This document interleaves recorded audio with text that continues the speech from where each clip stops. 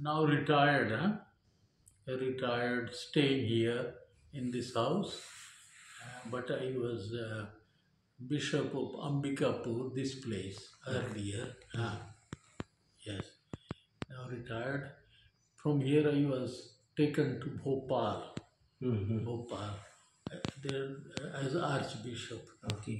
of Bhopal, yes. Okay. Yeah, and when I retired fully from my ministry, I mean, once you complete 75, you're supposed to retire.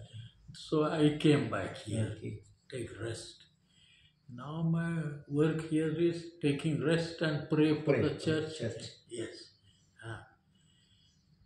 And I remain here. Tell me about Father James James. Kottayil. Father James Kottayil was very well known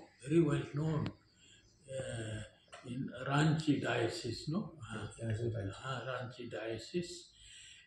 And we were all so shocked that he was killed. It was the work of enemies, no? Yes, of the church. Yes, they killed him. And then we all came together there. Everybody, all the priests and sisters, to see his body. And he was a great man and did so much for the Lord. Missionary. No? Missionary. He was a missionary, spreading the good news of the Lord. And then it was a terrible disaster, terrible shock and tragedy for all of us. Yes, how that could happen.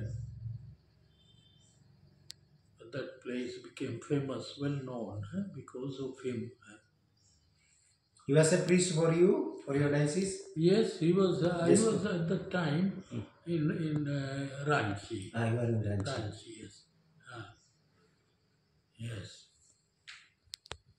So it's very nice of you that you all came. Yes.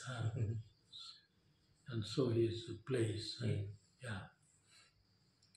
His body, I think, is In Martyr. Mandar. He was buried in Mandar, yes.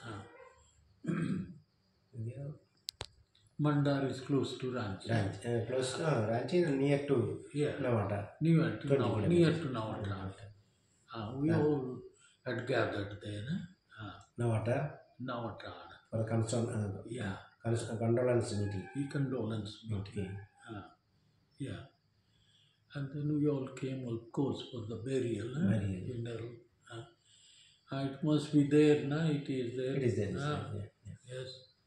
Yes.